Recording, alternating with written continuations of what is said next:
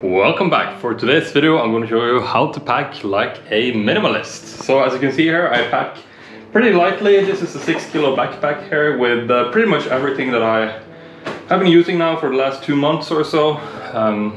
Yes, it's been 2 months since I filmed the last video. As you can see, my hair is a little bit longer and my skin is a little bit darker. Hopefully not more wrinkly though. So yeah, I'm going to show you here. This video is going to focus on how to pack really lightly, you know, one bag, how to pack for carry-ons only. I also have some motorbiking equipment here, gloves, and I could show you on the GoPro actually. I have gloves as well as the helmet, and I also keep this wool buff that I wear when I drive. This one is really nice actually, because you can use it to wipe off sweat, you can use it as a face mask on a plane, as well as well, to avoid getting sunburned and getting ants in your face, so everything. So yeah, moving on here, I also keep a money clip here, and this is just for my pocket. I'm gonna dig one more into this later, but I just wanted to get this out of the way so that we can focus on the actual bag here. So in this video I want to talk a little bit about what type of clothes that I like to bring, what things I consider before I pack something, as well as my mentality when I pack and what I think is worth bringing. I also want to show you what's inside, of course. I'm sure many of you are really curious how you travel around with this little stuff. And yeah, by the way, the bag that I'm using here is the Bobby Urban something, I don't remember. It's slightly modified. I've added some straps to it so that it supports, doesn't hurt so much on the shoulders and back, as well as a GoPro mount. You know, since I've been by the way, I have a second channel now that you can check out if you're interested in seeing more travel diary stuff. It's just for fun. But yeah, you can check that out if you're a fan of travel in Thailand. So let's get started here. So the first thing that I want to talk about is the safety, and that is one of the most important things when you travel with expensive equipment, especially, is the safety of the things. For me, if I go on a trip and I can't be sure that my stuff is safe, I don't feel comfortable. Been in too many weird situations before like this. So what I have done is that I have I bought a waterproof pouch here where I keep my most important belongings, and this is at the back of my bag as well, where as you can probably see here, this one is really nice because this pouch actually allows me to, this is my swimming pants. So what I've added is a zipper pocket here, so if I have my phone, I'm filming on it right now, but if I have my phone, I can stuff it into this waterproof pouch together with my money, close it up, and I'm ready to go swimming, which is fantastic. It makes the beach life a lot easier. Also creates some anti-theft with the zippers. For the pants, I've actually created another solution as well. So when I was in Brazil, I was a little apprehensive of bringing around a lot of money, my phone, you know, the newest iPhone, what will happen. So what I did is that I sewed in this little elastic on the inside of my jeans. So what this does is allow me to take that pouch that I put in my pocket here, and I can actually put it inside here. As you can see, these straps, I just open this up, put it in, close it, and my passport, stacks of money, and sometimes even the phone will be entirely safe in there. So that's just something. Another thing to say is that I always travel with the pants on, so that's why it's not in the bag right now, but I wanted to show you this. Denim jeans, especially stretchy ones, most versatile pair of pants you can possibly find out there. So moving on here, we have passport and this type of stuff. This is of course interchangeable, but I do like to keep it in the back here. When you change hotel, you need to show the passport. The police stops you, passport, you know, license and registration, and this type of stuff, which is really nice to just keep handy. This probably doesn't apply to a whole lot of people though, but for me this is kind of important stuff. move that off into the side here, and let's get into the bag. So yeah, this is the anti-theft-proof bag. Sorry, this is the theft-proof bag here. As you can see, it's I think I did a review about it in the past, but it's slash-proof, so people can't cut into it. Also, it's locked with steel reinforced, and it has a code to see inside, to get inside it. It's really nice. It's not waterproof, but it's a beautiful bag. So how I like to do it inside here is that I section things off into different use areas. For example, I have toiletries bag. This one is pretty self-explanatory, but beyond that, I also have a technology bag where I keep all my technology. And I have these packing cubes, compression packing cubes. This is kind of where I've been inspired to make the block rolling system actually. And yeah, another one. Can't just have one packing cube. That could probably get away with it, but realistically that's not going to work for many people. Also keep a long sleeve, what's it called, sweatshirt for driving on the highway. You know, I don't want to end up with like a human crayon. So that's one is nice as well. And I keep some sunglasses, 2 pairs of sunglasses here. And lastly, also computer bag, because it's too big to fit in here. Tried to travel without a computer in the past, didn't feel good about it, so I think it's worth the extra weight. And that's everything that's inside. Besides that, I have a side compartment here. Just keep a face mask. This is the Uniqlo's face masks. They're really nice. They breathe pretty well and don't get too hot. And I think they look pretty good too. Alright, so let's get into it. So, how are we going to start here? Let's start out by talking about the clothes, since this is a folding channel. I do keep one sweatshirt, and this is also the same Uniqlo fabric, which is Airism, I think. It breathes really well. As you can see, I folded it up in the classical way that I like to do, with the pocketed style for hoodies, and I'm gonna link video here if you don't know how to fold it like that. And yeah, for the actual packing cubes, these are compression packing cubes. If you haven't heard about compression packing cubes before, it's essentially like if you know packing cubes, it's like cubes that you can put your clothes into, so you can organize everything. Say you have a bunch of underwear, you can put it in one cube, a bunch of t-shirts in another one. A lot like the blocks, or you know, just sectioning of your dresser. Works a lot similarly just for travel. This one has the added benefit of having compression, which essentially squeezes the clothes together. You can see this is the original size, and when you compress it down, zipper all the way around here, and end up with a bunch more space in your bag. It doesn't help with the weight though, but it's really nice for the space saving, especially for such a small bag like this one. Makes a huge difference. So yeah, how do I pack? Well, usually I like to keep clothes inside here in these travel cubes, or travel, what you call it, travel cylinders. I have done a video on this in the past, but I think it's worth going over it one more time so I can show you how I like to do this. So another thing to mention is fabrics. So I do like merino wool the most, but it's also the most expensive. The reason that I like merino wool so much is that it doesn't smell very much. It's very soft to the touch. It does itch a little bit, especially the cheaper merino wool products. If you go up a little bit in price, usually they're very good value. Just be sure to wash them on the gentle cycle if you decide to go for them. Another good fabric for travel, especially for packing really light, is rayon or bamboo fabric. You can find usually blends with other types of stuff too, but it's very soft to the touch and has many of the same benefits as the merino wool. As you know, wool is it keeps the heat in, like it retains heat very well, so if you're a person that gets cold easily, merino wool is great.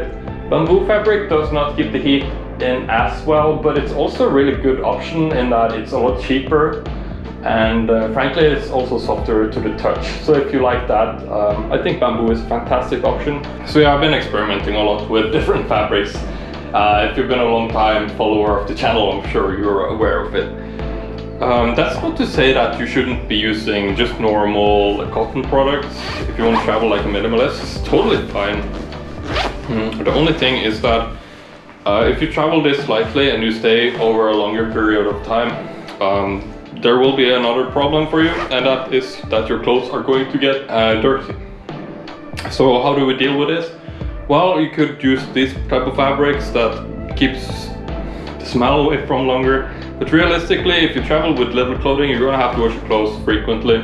So I do carry a cotton roll here as well. I've been experimenting with cotton as well as bamboo and merino wool at the same time. And I will say that using cotton clothes is definitely the ones that smell the quickest. They don't have many benefits that the other types don't have. They are a little bit they keep their shape really well. That is one thing that I do like about cotton clothes. But they smell quickly, and you're definitely going to need to bring more cotton clothes than you have to bring wool or bamboo type fabrics. You also have like your synthetics, but I'm not going to go into that a lot. This is synthetic and I'm not very happy with it compared to other types of fabric. The masks, however, have been fantastic. So yeah.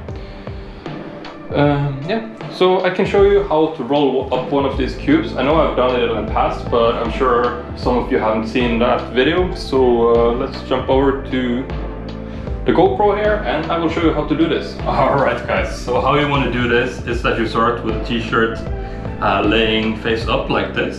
And then we're going to make the classical fold under here. So you take your t-shirt and you make a pocket underneath.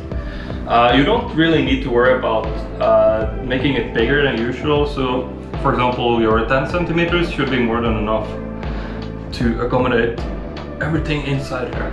Next step is that we're going to take the underwear and we're just going to lay it down here. You want to make sure that it doesn't overlap the bottom of the roll here. So place it up as far as you can. Next, we're going to take the socks and we're going to lay that on top of the underwear. I like to put the heel down, as you probably know. And just put it as far in towards the middle as possible, like this. And then from here, it's pretty much the same as your t-shirt burrito roll that we fold in the arms on top, like this. And you can split it in 3 parts or 4 parts. That's up to you. I like to do 4 parts for these travel rolls, as I do think it does build a little bit of bulk since you have both socks and underwear inside. So I'm going to split it into 4 here. So folding one side in towards the middle, like this, and then the other side as well. At this point, I'm going to start rolling here, and we just roll it up, classic style here. Sorry about the wrinkles on this. This one is actually dirty. So this, and when you reach the top here, grab hold of the entire roll, and you just flip it over in the classical style here, on both sides. And as you can see now, we have perfectly folded roll here. Have everything you need for your day's travel. And if you combine it with another roll with your shorts, made a dedicated video to that. Not gonna fold shorts as well. And so yeah, as you can probably imagine, we start combining these rolls together with the compression packing cubes, which compresses the clothes down even further. You end up with something that doesn't take up a lot of space at all. Another thing to think about is, since I know many of you are just going to use cotton clothes, but if you want to use this as kind of inspiration, maybe try investing in something like bamboo clothes, or even the dry fit from Uniqlo is also a good option on a budget. If you want to try out merino wool, I do recommend a brand called Janus. It's the one that lasts the longest. There are others out there as well, but that's the one that I recommend the most. And that is a fantastic brand for clothing. What else do we have here? Yeah, I keep a bag for my laptop as well. I keep a little MacBook. It's the M1 MacBook Pro, so it's incredibly powerful for what you get. Also keep a computer bag because I don't want this to break. If this breaks, yeah, that's good. Also in these COVID times, you know, I need to keep a lot of documents. So having one of these is perfect for stuffing the documents inside with the computer. So next I want to talk a little bit about toiletries. This is a big one for many people. Many people are not comfortable traveling without their specific brands of, you know, your conditioner, your this, your that. Something that I want to make very clear is that people around the world pretty much have the exact same needs wherever you go. So if you end up down in Asia somewhere and you don't have sunscreen, you're gonna be able to get it. Now it may not be perfect, but it's still going to work out. So usually I like to think, so for example, I won't pack mosquito spray, I won't bring that with me, I won't drag it around. If I need mosquito spray, I will pick it up. Same goes for soap, and usually hotels have soap. Conditioner, if they don't have conditioner in the hotel, I'll buy a little bottle, I'll use it up, and then, you know, I'll buy another. If you really want to bring some specific products that you feel like that will make your trip more comfortable, I do recommend that you at least try to bring a small bottle of it instead of your big bottle from home. Travel size products are fantastic. Of course, your medicines, I do like to bring the most important, you know, your ibuprofen, your Imodium, and condoms, important things to keep in case some emergency starts. You don't want to find yourself without these things. I have some cool travel solutions there as well. I do like to keep the specific, like, daily use toiletries in a specific toiletry bag. Now another thing that I want to tell you, if you like to travel with carry-on only, this is a good tip. Get toiletry bags that are transparent. That way you don't need to pull everything out when you come to the airport. You can just keep them in the toiletry bag. So yeah, some good toiletry solutions that I use. I like to keep perfume. I keep it in a tiny bottle so that it's under 10 milliliters. That way you can bring it on board the flight. Also, it doesn't take up a lot of space. Other things like classical crystal deodorant, fantastic as well. Keep small hair product. This is really cool. This is a travel toothbrush. Open this up, pull out the toothbrush, and you're good. Takes up half the space. Also, it keeps clean inside its little container here. Small little comb. Actually, I found this comb in a hotel in Vietnam like 5 years ago. And yeah, what else? This is for mosquitoes, to soothe the pain. I found that you can actually bring scissors onto the plane, but they need to be a certain size. I'm not sure about it, but usually it will say travel size. So I like this pair a lot since it folds up. You can't hurt yourself. So when you need it, you just unfold it and good to go. Then when you're done, you know. Actually, I will try to find some links that I can add to all this stuff. So if you want to get any of these products like the packing cubes or anything, I will, yeah, I'm gonna link everything. So you can find it underneath in the description. And what else do we have here? I have so much stuff for having such a small bag, I think. Electronics bag, also pretty simple. I keep chargers, also I keep the GoPro in here and the phone stuff. Always keep headphones. Preferably they would be sound dampening as well, so that you can sleep if it's noisy. I like to keep an HDMI cable. This trip I haven't really used it, so it's been kind of a waste to bring it, but usually it's nice to have HDMI cable so you can hook up to your computer. And yeah, just Mac dongles. These things for your phone. If you're going abroad, like I know in Europe, we have like a shared plan with entire European countries. But if you go like to Asia or something, having these is super handy. so that you can change your SIM cards to a local one and then pop in your SIM card from back home if you need to use it for your banking or any type of IT. And yeah, here I just keep some recording stuff. I also keep a razor, full-sized buzzer. I don't know where I put it. Oh yeah, I keep a full-sized razor as well, and always 2 pairs of sunglasses. I've burned myself too many times on this one, only bringing 1 pair of sunglasses, let me tell you. So now I always carry 2 pairs. And I nearly forgot, one of you new subscribers asked me yesterday what I think about barefoot shoes.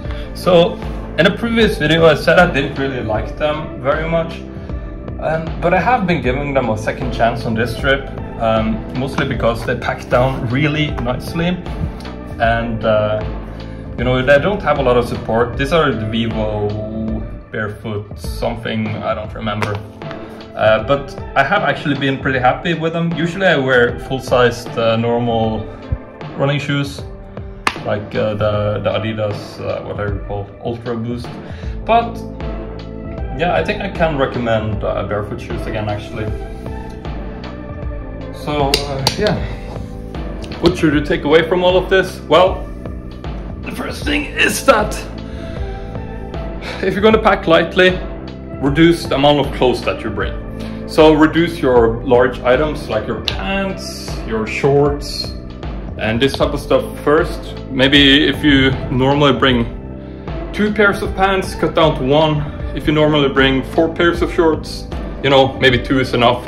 These are large items and they take up a lot of space, especially when you start packing a small bag. Reducing the amount of like underwear and socks and this type of stuff doesn't really reduce the space a whole lot. T-shirts, you know, this type of stuff, reducing the amount of t-shirts like this, undershirts and this type of stuff doesn't really reduce the amount of space your stuff takes up a whole lot. So start by focusing on the large items first, and after that try to move on to like your toiletries. Try to bring small stuff, cut out the stuff that you don't really need to bring. Of course, medicines and this type of stuff should always be kept with you. Don't make that mistake. Yeah, you could consider using the packing cubes. I've been a huge fan of these since I started using them. And yeah, definitely try to fold your clothes up in the rules. That's one of the biggest tips that I could give you. Besides that, is there anything more that we haven't talked about? I'm not entirely sure. Maybe money.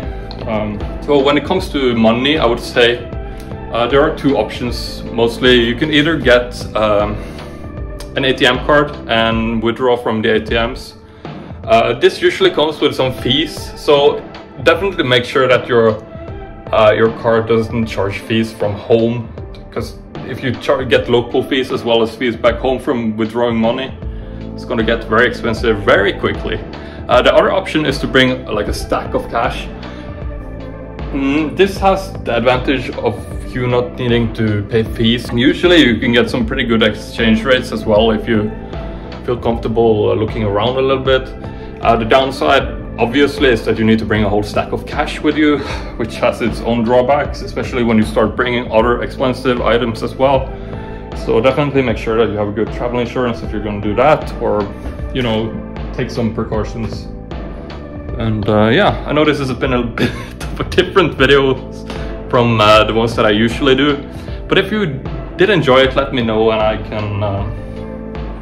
can make another one for the next trip. I always like to change up the way that I travel, and yeah.